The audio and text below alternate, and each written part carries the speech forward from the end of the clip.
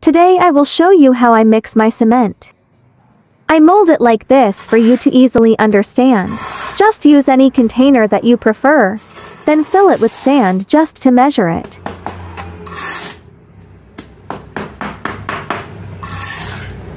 Go, go, go! That's the way to do it, yeah.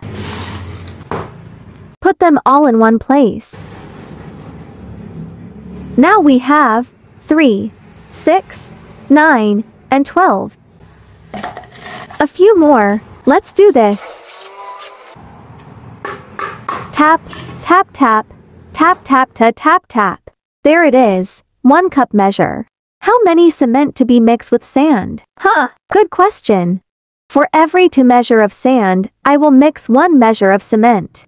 Mix 2 sand measure with 1 cement measure. It's time to mix, mix, mix. Mix, mix, mix. Mix, mix, mix. Proper mixture of sand and cement is key. Let us increase the video speed a little.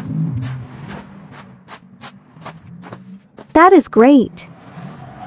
Build a mountain on the left and then to the right. Mix it well. Follow me as I mix these cement with sand. A strong base stand is very important in making a durable standing punching bag.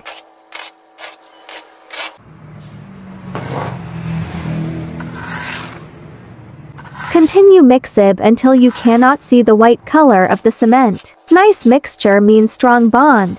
Let's fast it forward.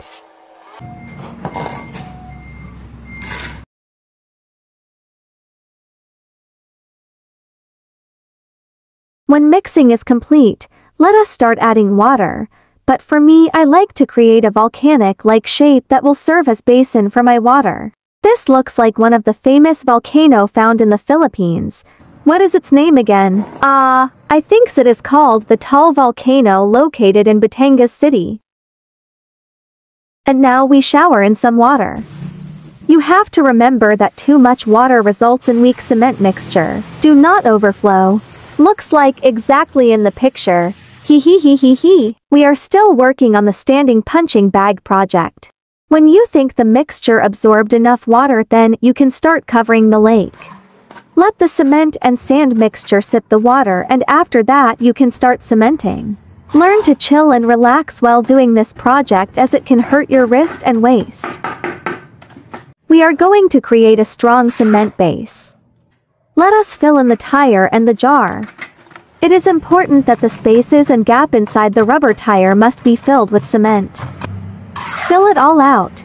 Just keep it coming. It looks like a chocolate fountain.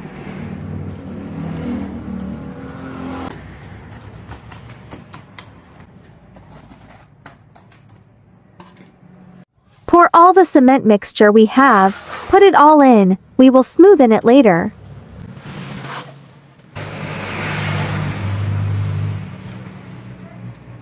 The mixture has a bit more of water for the cement mixture to easily penetrate those gaps inside the tire.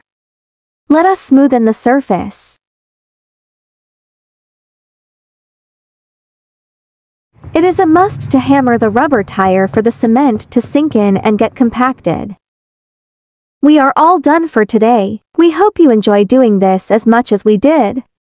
Always clean your workplace after you are done with your project. Remember that inhaling too much cement can be harmful to your health. Washi washi, washi washi washi, washi washi. If you are not subscribed yet, please subscribe and don't forget to check out the part 1 and 3 of this video.